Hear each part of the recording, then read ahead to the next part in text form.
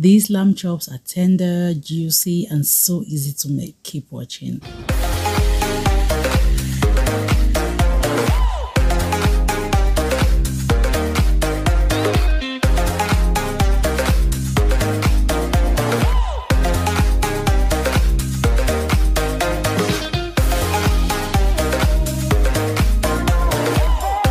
Hi guys, and welcome back to my kitchen. It's your girl Claudie, and today I will be showing you how to make oven baked lamb chops. These are so easy, super juicy, and trust me, savory.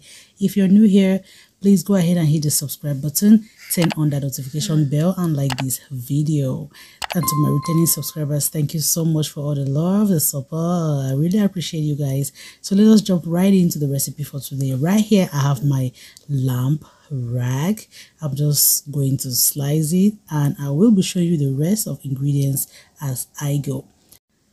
So let's go ahead and slice this. And guys, please don't forget to check the description box. I will drop the recipe there, but you can check some tips and instructions on my website.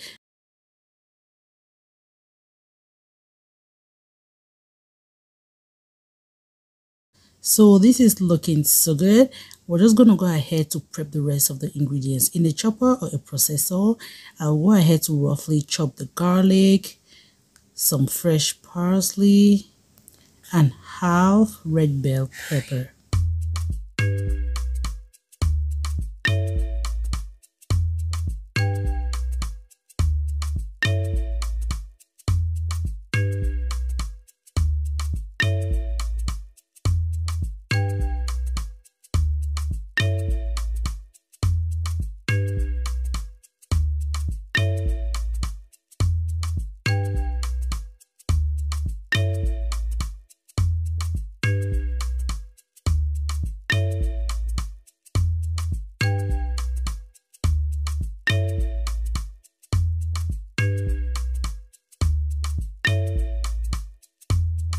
For the other seasonings, I have some smoked paprika. I want it to have a little bit of smoky taste, black pepper, onion powder,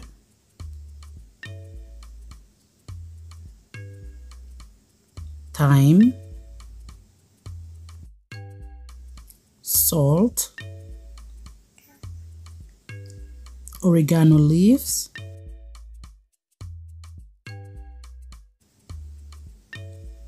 olive oil,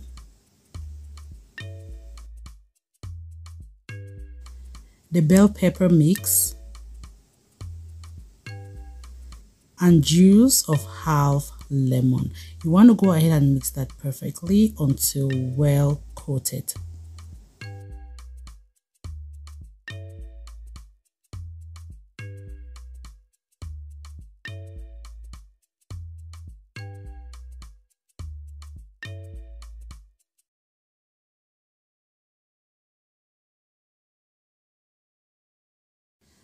So guys, this is looking so good. The next thing you want to do, you want to marinate for at least 30 minutes to an hour. The longer it marinates, the better. And you can also marinate it overnight. Now, after it has marinated, in a hot pan, I'm using a cast iron skillet, add in some olive oil. You want your pan or the oil to be really hot. You want to pan sear each side of the lamb chops 2 minutes each side. Okay, then we're going to transfer it to the oven. At this point, you want to preheat your oven to 400 degrees Fahrenheit.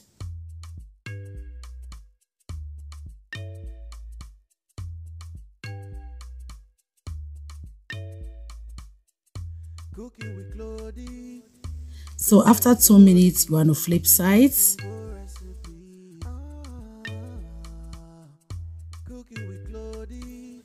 And right now, I'm going to transfer this into my preheated oven and let it bake 400 degrees Fahrenheit for 10 minutes because I want mine to be well done.